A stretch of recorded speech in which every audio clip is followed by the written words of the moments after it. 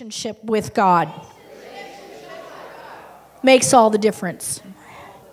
Okay, say that part. Relationship with God makes all the difference. All right, so I left off last week. We've moved out of Cove, but I have to go back and just kind of give you a history, a quick one. That while we were in Eastern Oregon, living a beautiful dream come true for our kids and for ourselves, the Lord began to show himself to us in an experiential way. And we were experiencing a thing called serendipity. Say serendipity. So the word serendipity means unexpected favor, unexpected blessing. It was just an unexpected, super cool thing. Nod your head if you've had a serendipity in your life. Okay. So he began to pursue us with serendipities and lots of unexpected favor, and I'm going to just kind of weave that in as we go along. So during this time, and I would say one of the groundbreaking serendipities was a story about a lost check. So when David and I brought the kids to Cove, we bought a double wide that was on a really pretty piece of property. And in this transaction, Mom and Dad bought our house from us and turned it into a rental back in Portland. And so we had enough money to buy this double wide on contract. And so Mom and Dad had given us the down payment and in the form of a cashier's check, and I lost the check.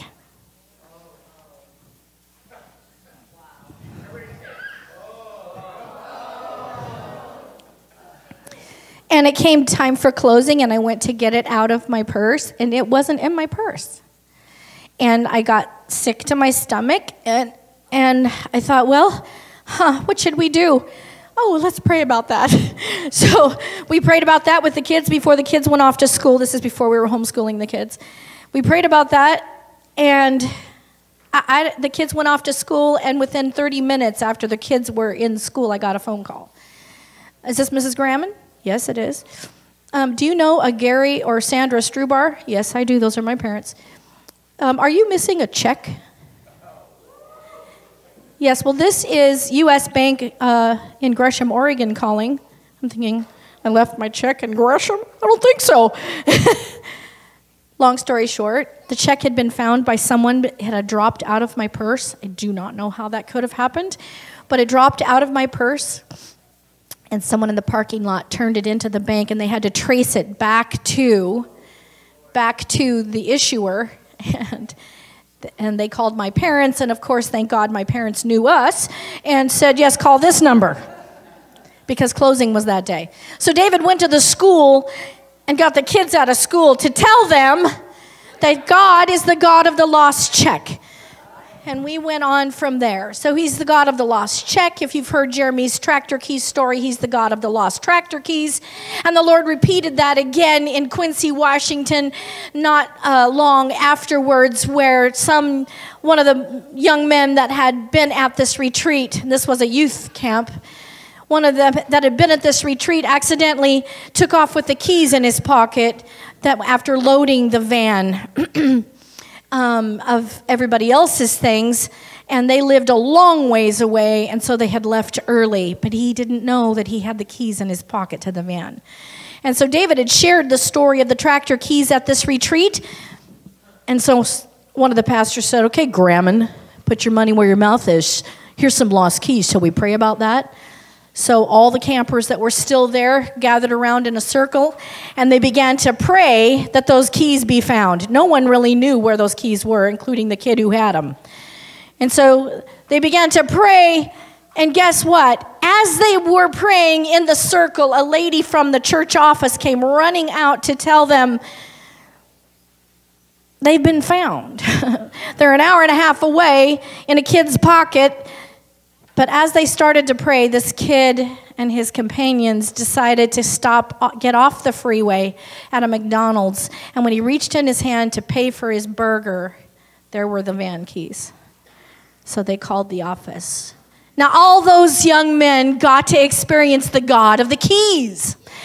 And I want you to begin to think as we go through this testimony that I'm going to share with you today about your experiences. He's the God of your something or other.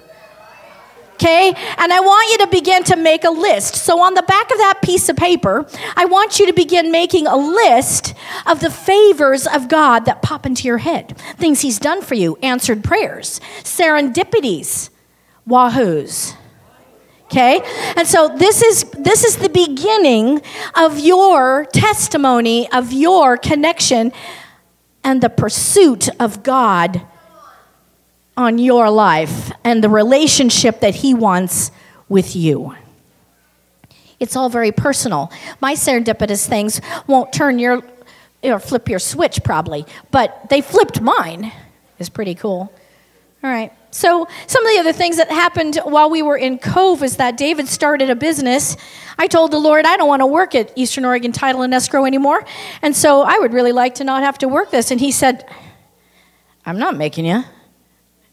And I'm like, well, we need the money. And he goes, I don't need your help to provide for you. Now there was a whole blow my mind. What do you mean you don't need my help? I'm very good at what I do, and I make a lot of money. And we need that money. And he's like, I don't need your help. I was offended. And then I thought, well, what if that's true? What if that's true that he doesn't need my help to take care of me? Hadn't been my experience. But then I'd never given him a chance. Because remember the apple tree from last week? The apple tree was, I made a decision that I would be in control all the time. And if it's to be, it's up to me. And I could not rely on anyone else. And the Lord said to me, I don't need your help. So I did what let me say this, that David had just started a business 30 days earlier in construction. And I thought, this is not good timing, Lord. This is a brand new business. And he just said nothing. He'd already said what he needed to say, and then it was up to me. So I thought, okay. So I quit my job, and I didn't tell David. I just quit it and came home. And I came home to tell David, hey, babe, guess what I did? He's like, what'd you do? I said, I quit my job. You did what? I guess the Lord didn't tell David that he didn't need my help. But that became another opportunity for me to learn some important, crazy, cool things about my God. So I shared this beautiful flower arrangement with you. It is really a spectacular arrangement with all of its strangeness. But I want you to know that this is a symbol of the love of God. It is culturally inelegant. And it is not something that I would recommend that any of you men put together for someone that you want to impress. But I want you to know that this is a treasure in my heart. This ugly Dairy Gold milk carton full of strange mixes of fresh and silk and plastic. And yeah. But I want you to know that this is a symbol to me of an awakening. This is a retreat I went to where God wrecked me and he said, I'm not like you think I am. I'm not like that. I'm not like that. And I'm like, I'm pretty sure you are. And he's like, I'm not.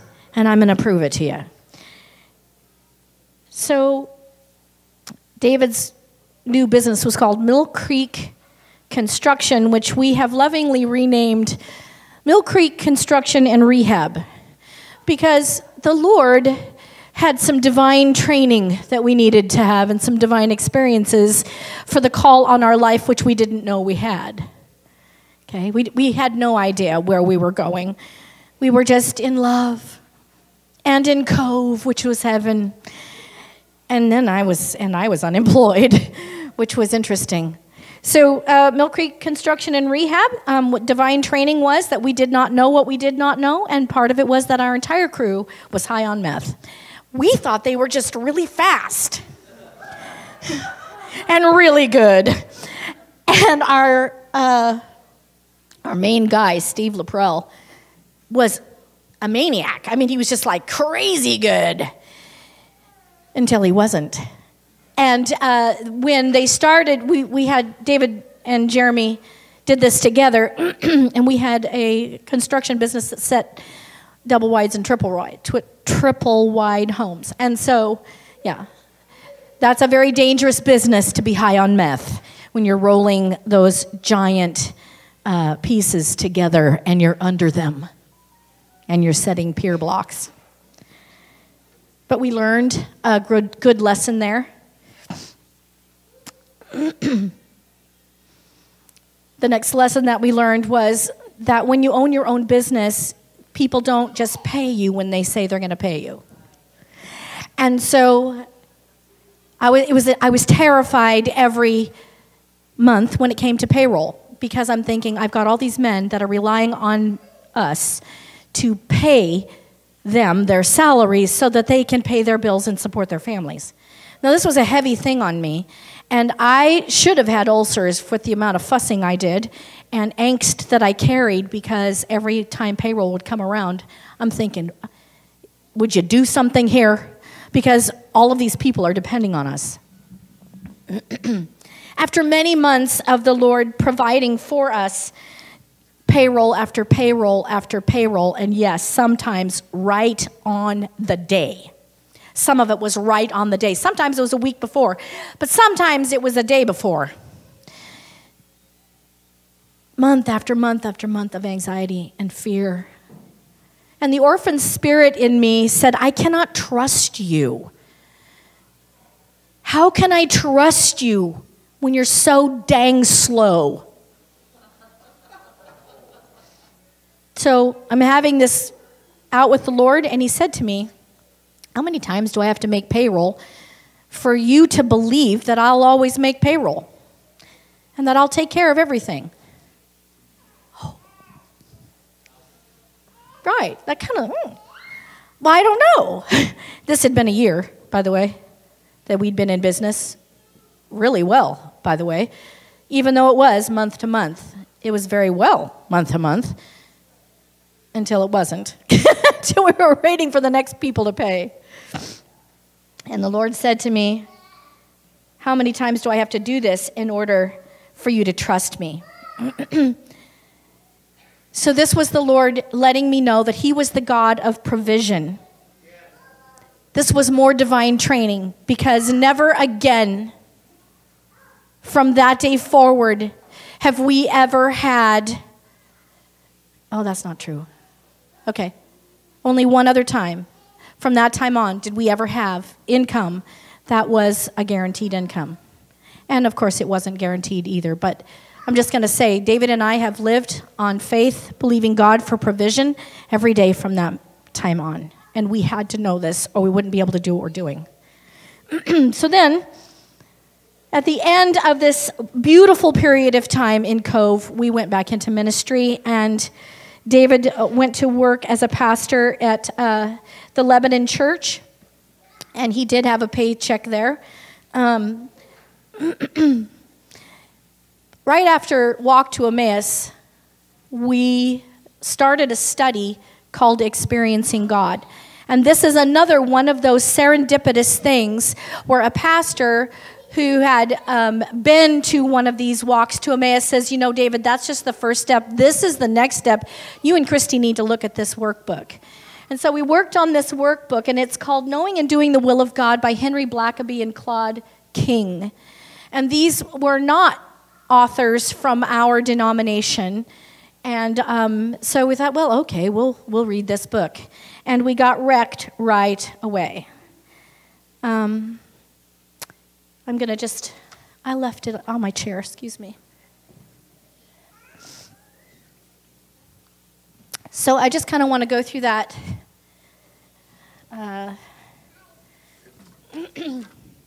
summary because I'm going to refer back to this a lot. In this workbook, he states these things. God is always at work around you.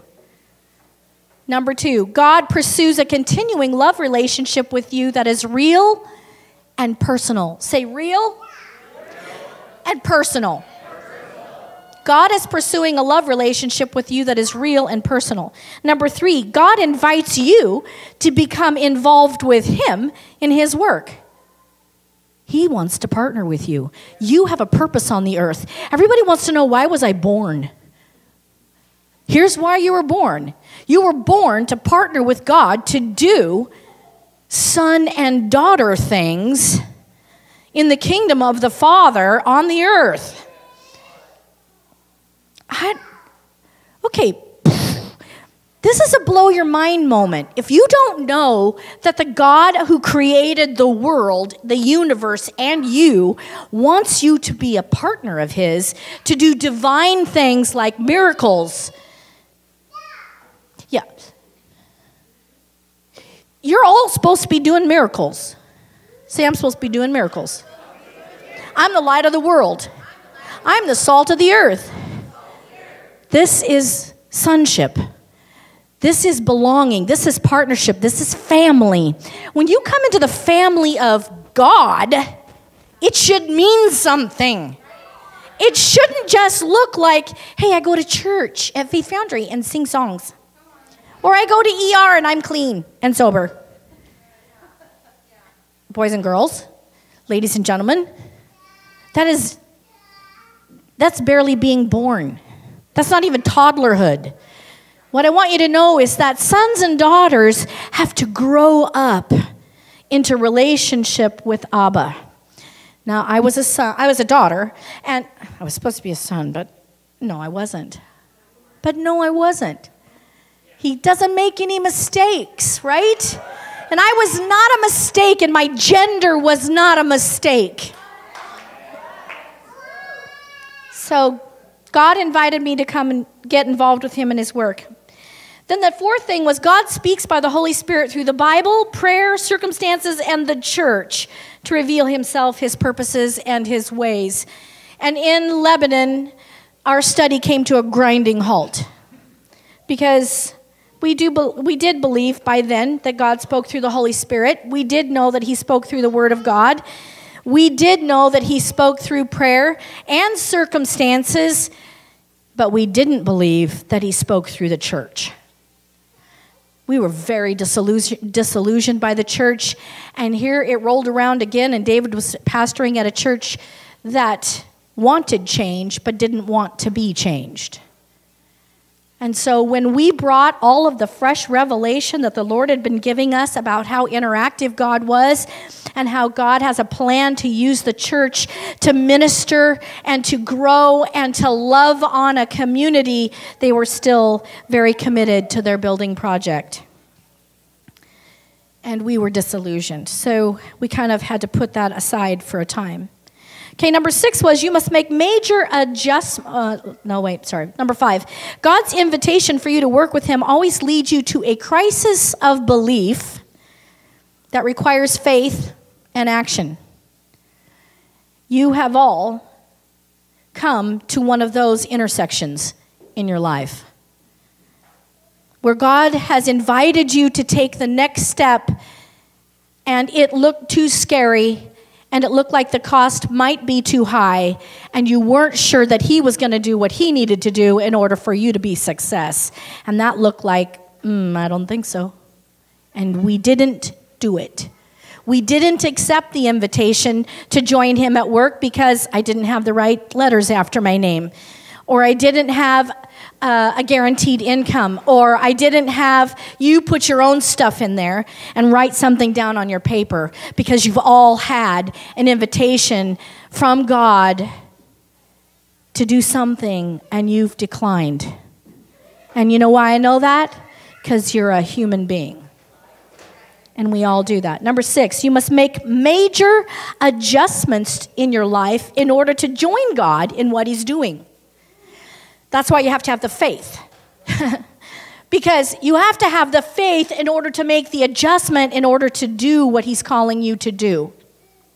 And it's mostly a mental adjustment, but let me tell you, it was a lot of other kinds of adjustment for us as well. Number 7, you come to know God by experience as you respond. This one says obey, but I'm going to say respond to the invitation and make the adjustment.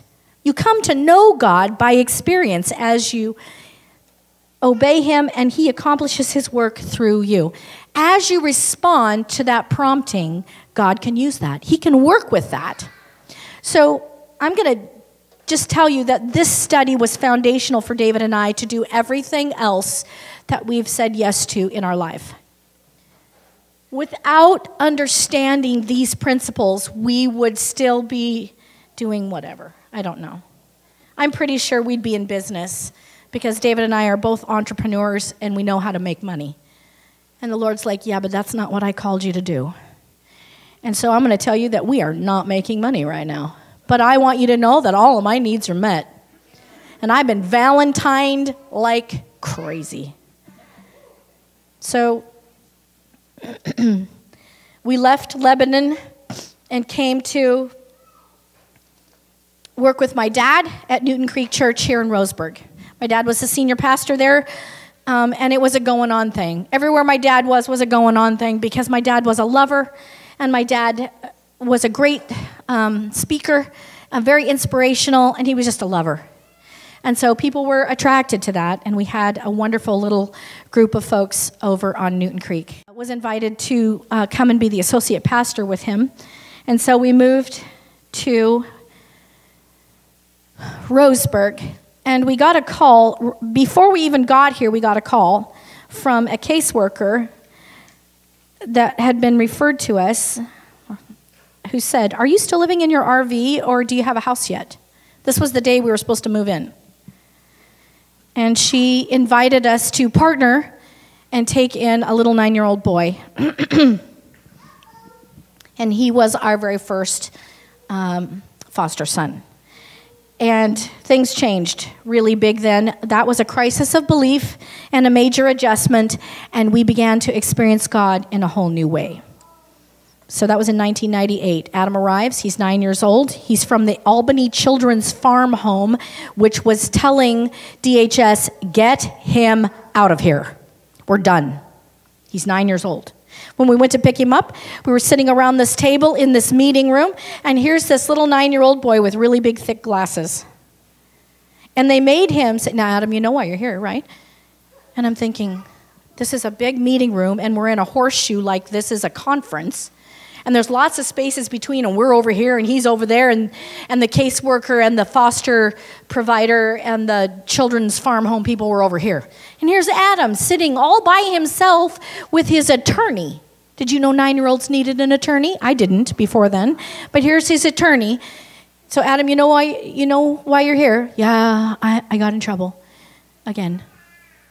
And so then they had him list, and can you tell us, do you know what medications you're on? He lists all these medications.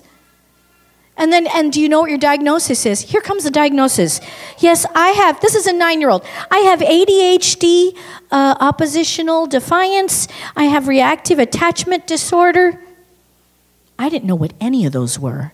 But he did, because he'd been drilled into his head all of the diagnoses, all the behavioral things that were wrong with this kid. And he's like, when he gets all done, he said, the caseworker said, well, I understand that you're on the very top level at school. And he sits up real tall, and he goes, yeah, I've been on it for 3 weeks. And she goes, well, what is your plan to stay on that, Adam? He's 9. And he says, keep doing good? And the caseworker says, yes, and we know that that's not possible for you. And so what is your plan? And David is digging his hands into my knee because he's about ready to leap over the table and choke that person. And I'm like, down, boy, down. I want you to know that this is true. For our kids in the foster system who've all been labeled, but this was more divine training. We didn't know what we didn't know. Adam came home with us.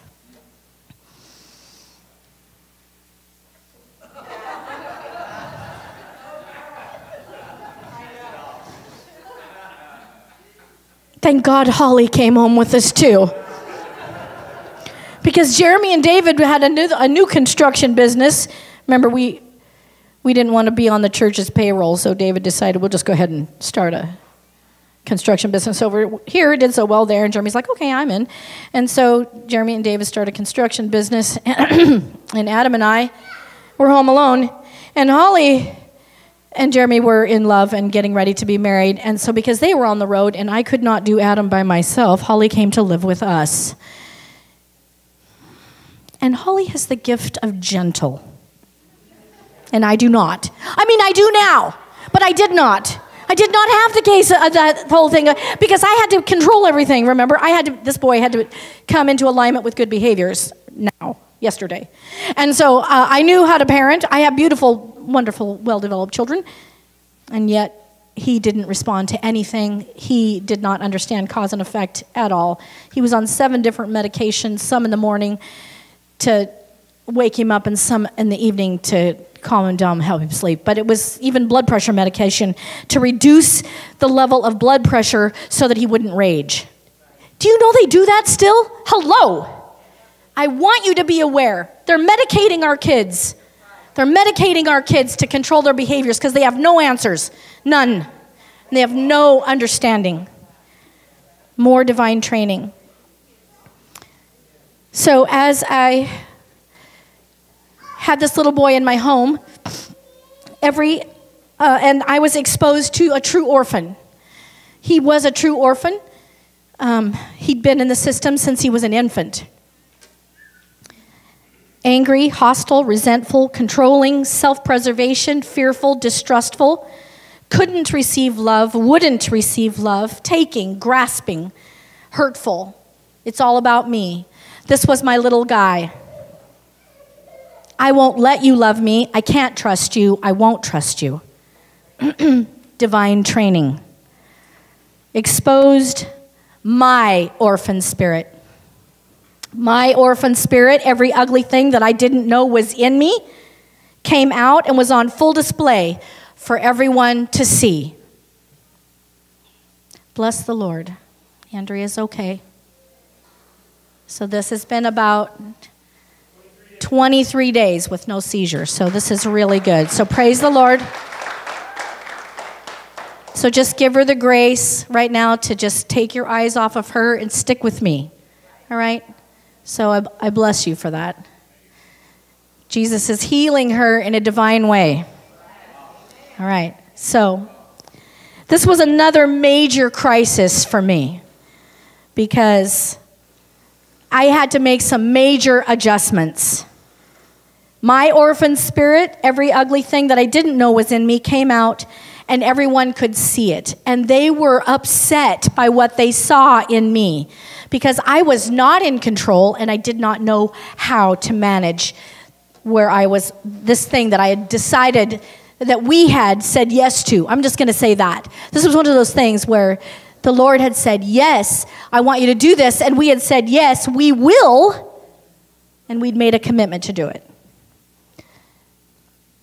So all of this came through, and Adam was with us. We moved into a ranch out in Camas Valley. David went into the Serenity Lane internship program to learn about drugs and alcohol, because everywhere we went, people were addicted to drugs and alcohol, and they don't teach you that stuff in seminary. This is when I met Carol Embry. Carol Embry was a counselor who worked with me and Adam, and she told me in my first visit, kids like Adam don't get better. I don't know what they told you, Mrs. Gramman, because I came in with like, all right, here we are to save the day. God's got a plan and you're part of it. And she's like, no. Here's what I can do for you. I can show you how to cope with his behaviors. And I thought, I'm really not up for that. She goes, that's all you can get. Okay, and I said, well, aren't you forgetting the God factor?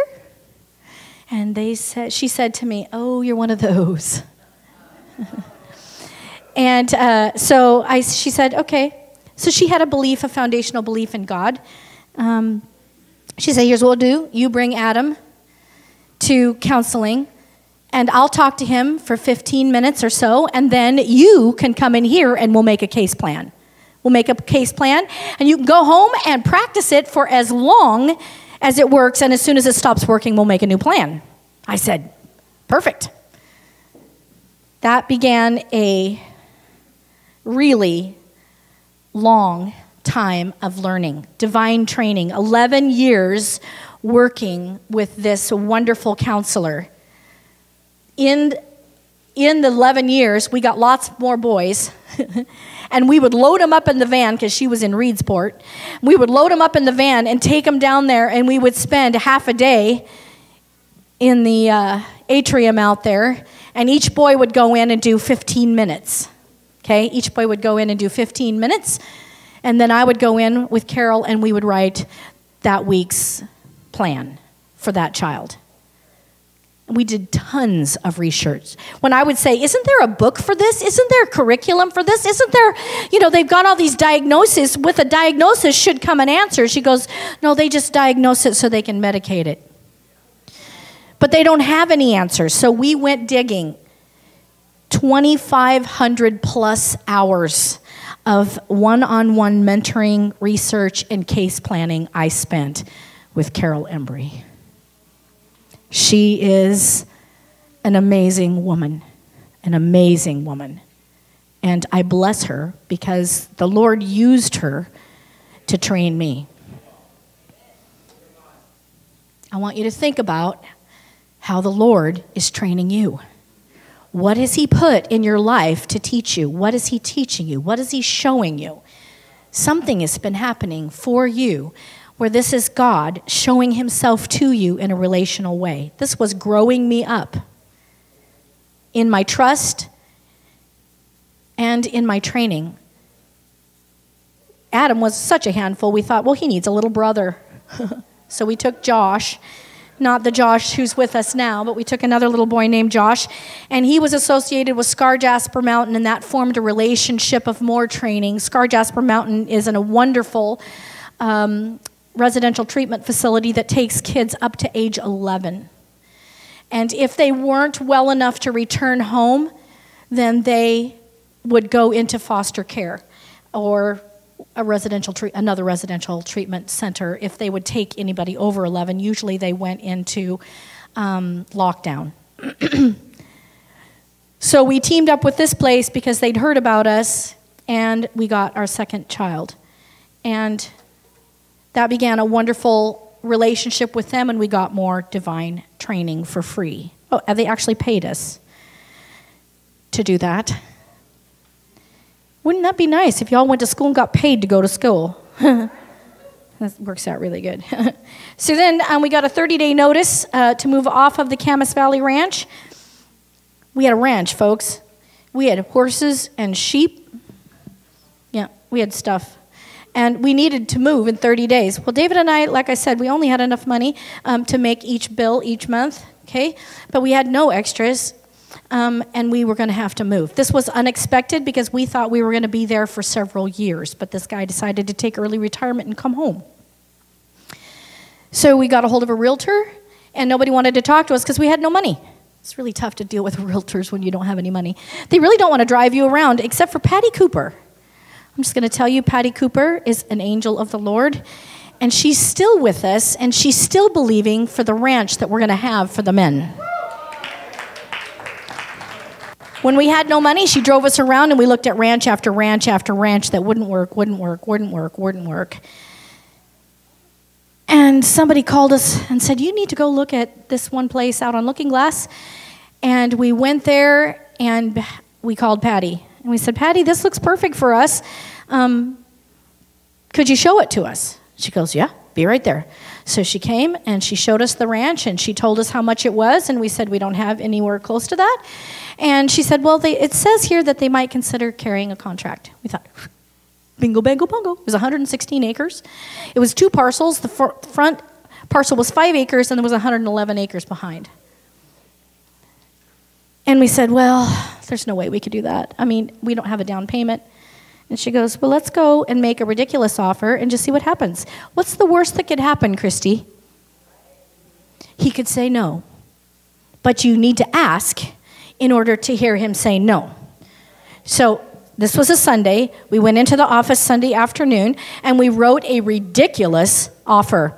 We offered him $10,000 down, which we did not have $10,000. We thought we were going to get a $2,500 tax return that never came.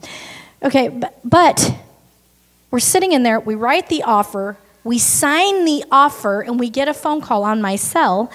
And it's one of the families from church saying, you need to go look at this ranch. Did you see this ranch in the newspaper? It says for sale or lease. Did you look at that? Yeah, we just made an offer on it. Oh. I said, but you need to pray about it because we don't have enough money for the down payment. Well, we're going to commit our tax return to you. We're going to give it to you. Oh, wow, God. Patty's like, this is cool. And so then the phone rings again, and it's our kids. Jeremy's like, Mom, Dad, you need to go see this ranch. And we're like, yeah, we just made an offer on it.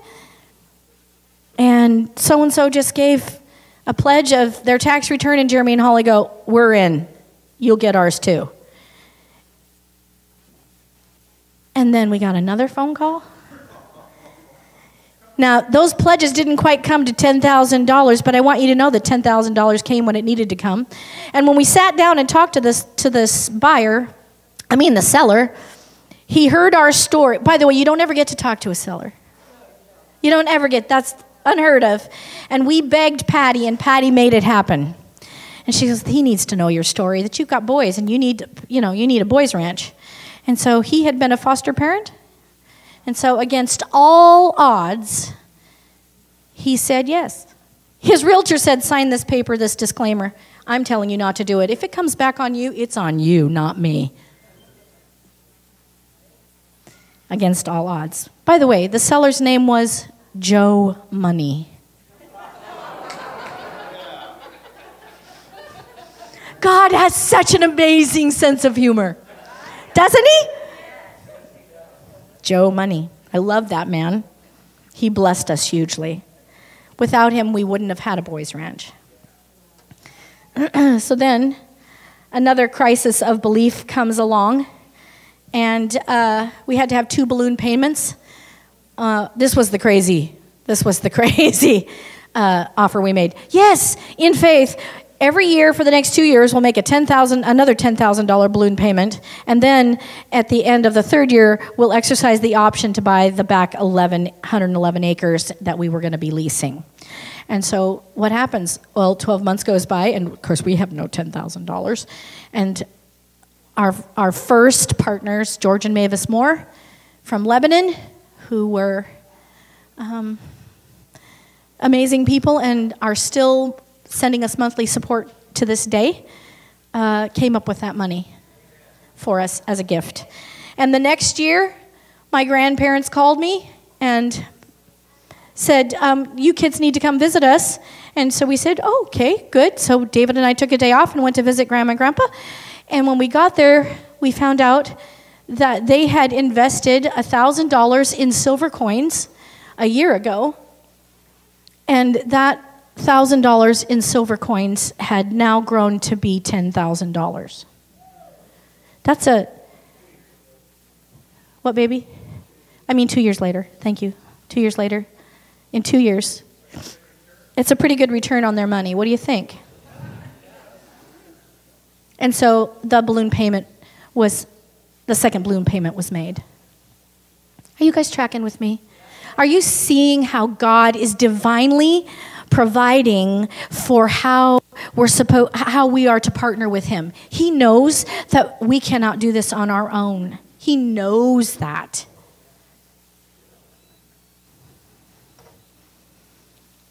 And we said yes anyway.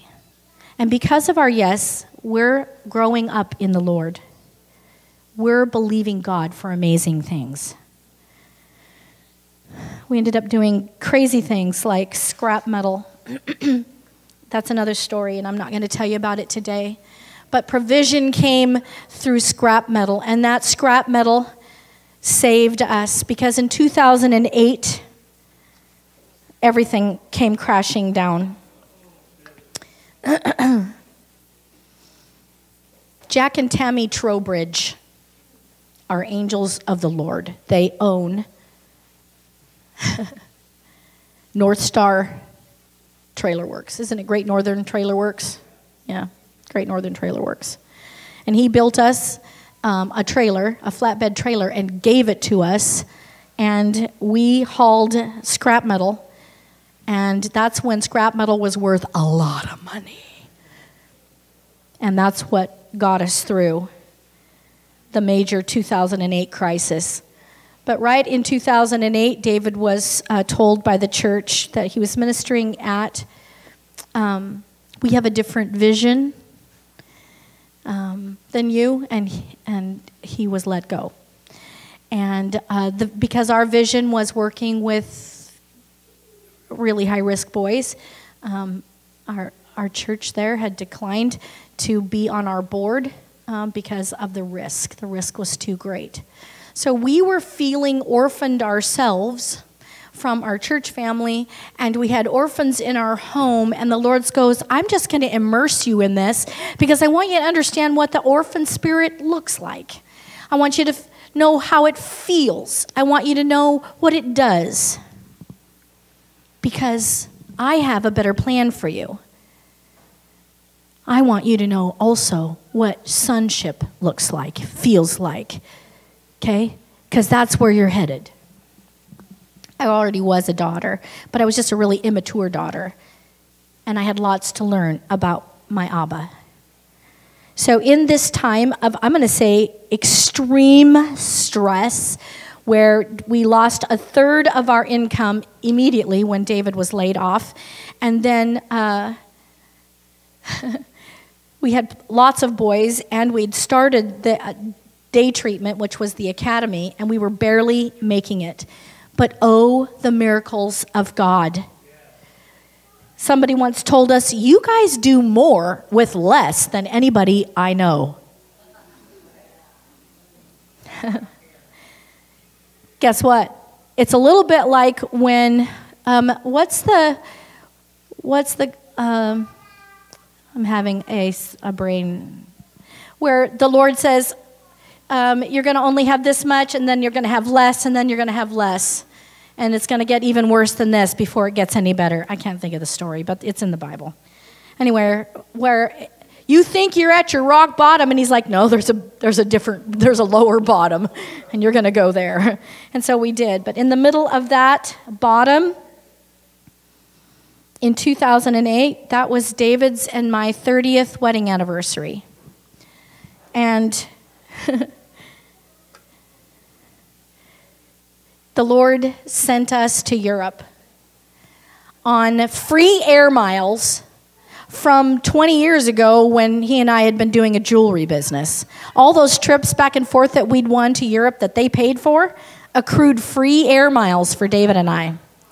And we had 2 international round-trip flights, and those miles were about ready to expire. And I thought, well, we could go to the East Coast, and I've never seen, in the fall, I've never been seeing the beautiful leaves on the East Coast in the fall. And David says, babe, these are international flights. Let's go back to Europe. And I'm like, we don't have any money. We don't have to have money. We got the airlines, and we already had, you guys, I have so many stories that I could tell you, but I'm going to tell you. But somehow or other, in a divine, supernatural, incredible story, we got 2 weeks of a timeshare. And this timeshare actually was transferable, and so we just got to use our timeshare for free over in Europe. This is in the middle of a very big financial crisis. David and I went to Europe. Okay, you got here we are. And then I want to show you this. So I want you to see these things hanging on there. Those are bells. And David and I, it was wonderful because we weren't with a tour group this time. And so we were in beautiful Switzerland. We went back to Switzerland. And we were up in a ski encampment clear up at the top of the mountains. This is beautiful. And we rented a car. And at the crash, when we got over there, the euro crashed, and our dollar was worth double. And so what little money we had was doubled right then, right when we got off the plane. It was awesome. And so we got this hot little car that went really fast, and there aren't any... no. There aren't any speed limits in Europe and Switzerland and Italy and whatnot. It's really, really fun to drive there. So we did a lot of driving. So as we were driving in the countryside, we're riding in the car, and I'm hearing this sound. Now, Davy.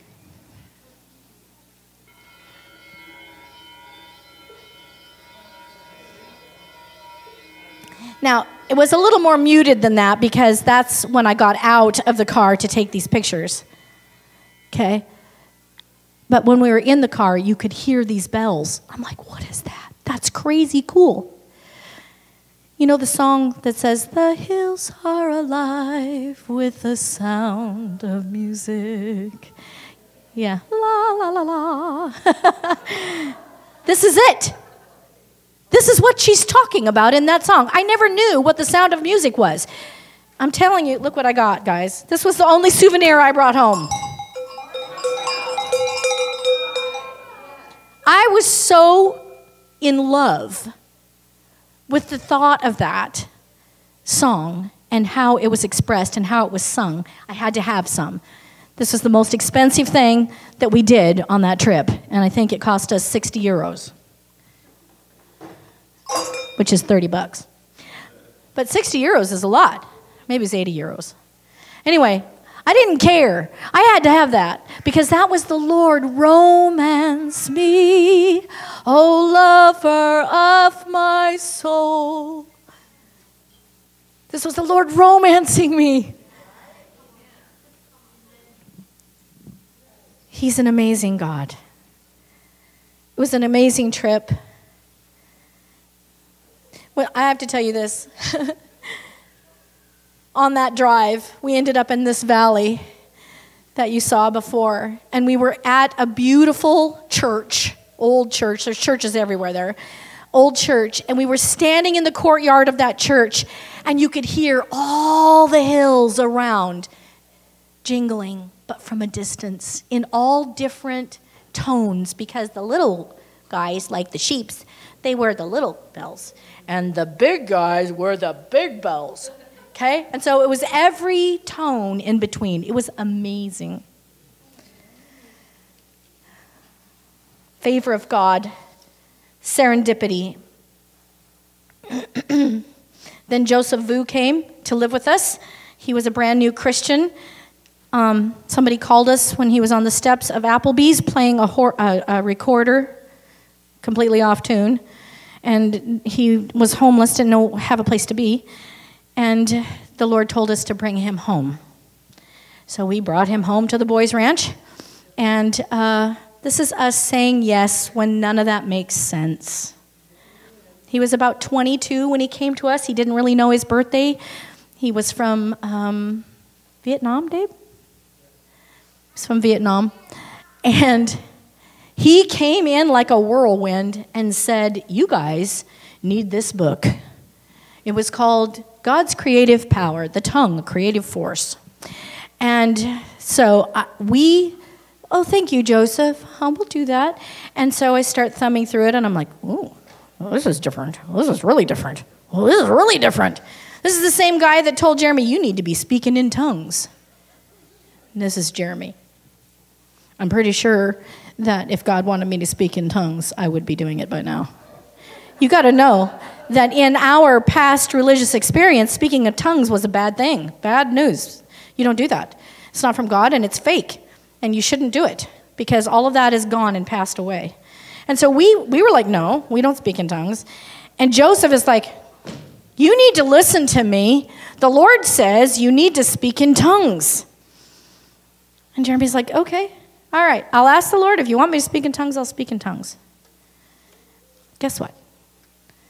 We all speak fluently exuberantly, spontaneously in tongues. And do you know that this is the sweetest, most wonderful connection to Abba? Because guess what it does? It disengages my brain. And my spirit gets to be with Abba. And Abba talks to Holy Spirit that's in my body, and Holy Spirit speaks to my spirit. And it has been such a huge blessing in our lives. I'm almost done. So, Joseph Vu brought to us another divine learning, not just about speaking in tongues, but it brought to our awareness that we were speaking everything that we didn't want.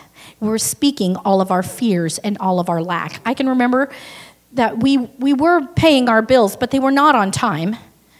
And eventually, we weren't able to pay our bills at all. And I told the Lord, you are ruining my credit. This is another late payment. And you wouldn't have to pay a late fee if you just get the money here on time. I knew the money was coming from him. Okay? You are ruining my credit. And he goes, this is what he said to me. Credit was not my idea. And I don't care about your credit score. And you aren't ever going to need it. Culturally, you have expectations that are completely out of the sphere of where God operates. God did not create this culture. Okay, some of you think that's true. God did not create this culture. This is a broken system, in case you haven't noticed. God did not create this culture. He has a heavenly culture, and I needed to get in that. I need to associate with that. I needed to learn that. I needed to get involved in that.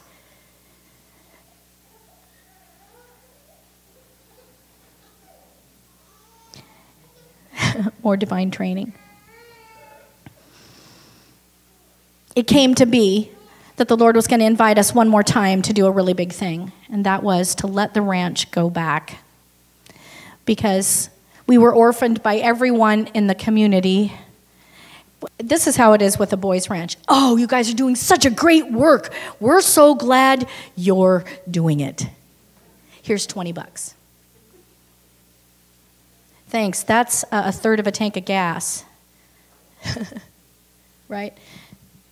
So I want you to know that it was a very lonely time for us. We felt very much alone, and yet the Lord sent us wonderful ministers to come alongside and encourage us and help us and keep our noses above water. But the Lord allowed the ranch to go back.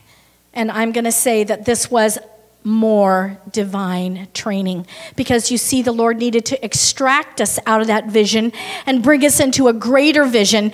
We thought we knew that the Lord wanted us to have a boys' ranch. And the Lord's going, good job, kids, that you're just really willing to do that. But no, you need to come over here and have a men's ranch. And you need to work with men and adults, because children have no power to make changes culturally, but men do.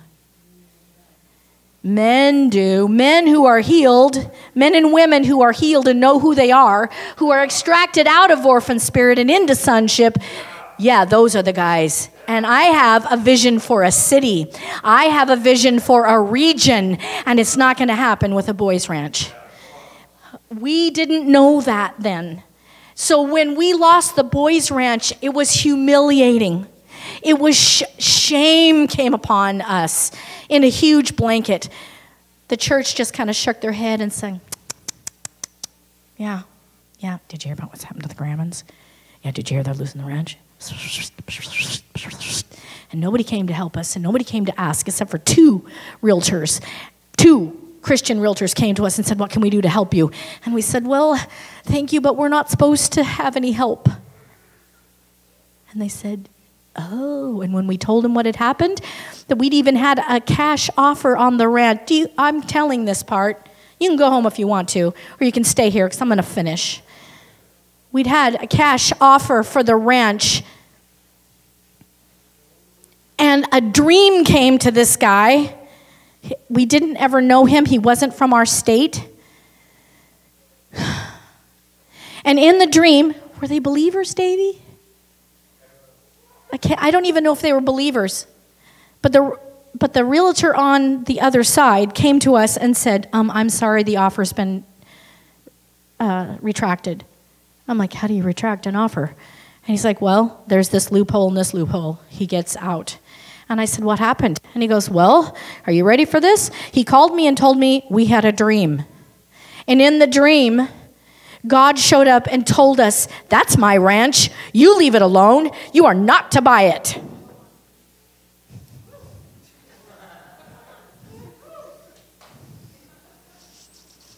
We said, okay, I guess we're going to give the ranch away. You just took our buyer away, Lord.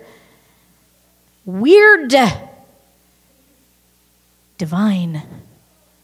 Heavenly realm, not earthly realm. And the Lord was moving us. So we lost the ranch. Somewhere in between that time, before we lost the ranch, we got Restore Appliances and More from hauling scrap.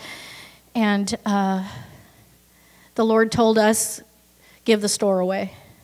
Hey, could we just sell it, Lord? Could we sell the store? Nope, give it away. Could we lease it to somebody, Lord? Give it away. So we gave it to our head technician, and David was called into the jail to be the jail chaplain. On a volunteer basis. By the way, he's been a volunteer for over 10 years now. No pay for what he does, but he came home about a month later and said, I know why we lost the ranch. You know why? Yeah, because that was the wrong ranch. I'm supposed to be working with men because those are all our boys, all grown up in big boy bodies. Every person who is in jail, every person that's got a criminal record, every person that's an addict, every person that has been a train wreck in their life has had trauma in their life. And guess what? We were now trauma experts. Divine training. And the Lord said, shift. Go this way. Okay, yes, sir, Lord. Captain, my captain. Our yes every time has led to more of the heart of God. Every yes has led us into more of that divine connection, the God nod. There's nothing like the God nod on earth. And once you've had a God nod, you're super addicted to it. That's all I got to say. Okay, so it makes you really brave to do crazy things that everybody else says, that's ridiculous. Oh, here's the best one. That's really unwise. Do you know how many times people came and said, even some of my family, what are you doing? That is really unwise. And wisdom, man's wisdom, has been elevated above God's wisdom. And so anything that looks like you can't handle it, control it, project it, as in that there's a projection for success, if it doesn't look like it'll succeed, it's not wise. Why would we need God then? Yeah. So God-sized things require a God, and you're not it. You are his partner, you are his ambassador, you are his anointed one, and you have a purpose on the earth. And I'm talking to the men in the room today. Women, you count too. I'm a woman. But I want you to know that as the man goes, so goes everything else. I've got statistics to prove that. The Lord took us into daily worship. We've been doing daily worship for over 10 years now, Monday through Friday, worshiping. Worshiping when there was nobody but us there. Worshiping in Divine Home Furniture. Worshiping in Jeremy and Holly's living room, and then worshiping, this is Jeremy and Holly's living room. Yep, we smashed into there. And then we moved to the Gateway District, and then we moved here. And we didn't come here because it was our idea. We came here because there was a pastor here starting a church, and he came and saw what we were doing and said, how much you guys paying for this a month? And we told him, and he said, hey, how about you just save that for your ministry, come and use our building for free. And then he left. And then we had the everything that came with it. And the Lord said, yep, this is where I want you to be, and this is how I want you to do it. Oh, and by the way, it's a great place to do CR. We'd been doing CR in another church because we didn't have a church of our own big enough. And we were doing it at the church on the Rise. So, again, we embraced Celebrate Recovery and said, yeah, but there's more. There's more relationships. So we started Elevate Recovery, our own, which is a faith-based. And we focused on the spiritual principles. Why did we do that? We did that because we want you to come into a relationship with God. There is another step beyond clean and sober, and it's the most critical one. If you don't ever get to this, you'll probably remain in an orphan state, an immature son or daughter of God. Doesn't mean that you are not a daughter or a son of God. Just means you don't know who you are yet, and you won't behave like you are designed to behave. You won't know intimately by relationship the one who loves you and is devoted to you. And you won't be able to be brave enough then to partner with him in things that look strange, to say the least.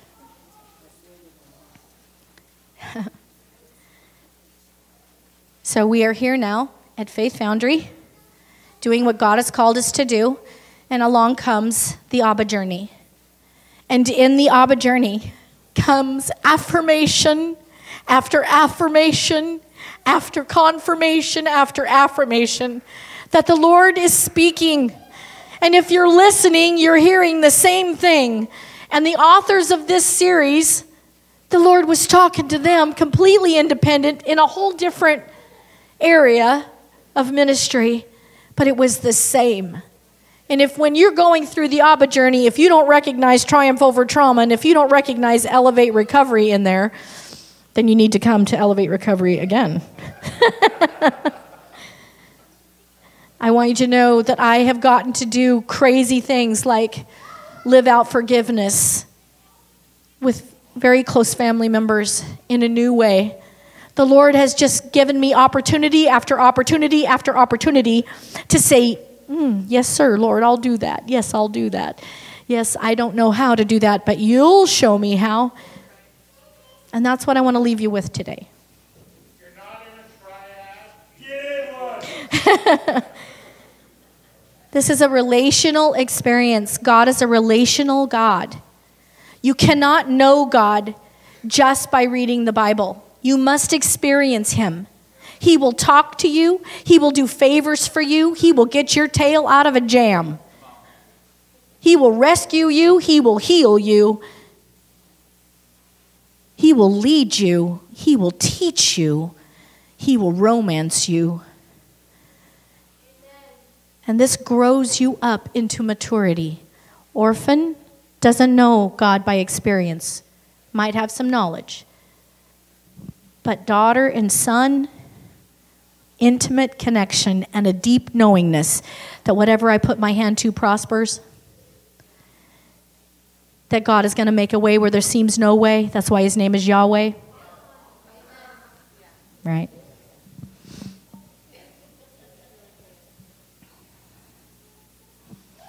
That's all I got.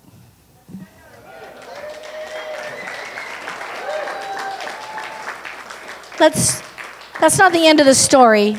And that's not the whole story, but that's too much for today. And what I want you to do now is to reach out your hand and think about what you're saying. Because you are proclaiming something to happen, okay, over others. So put one hand on your chest and the other hand out because you want this for yourself. Are you ready? The Lord bless you and keep you.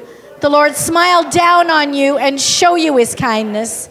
The Lord answer your prayers and give you his peace. The Lord cover you with his name. Jesus, Jesus, Jesus. Today is fun and powerful. Happy Valentine's Day.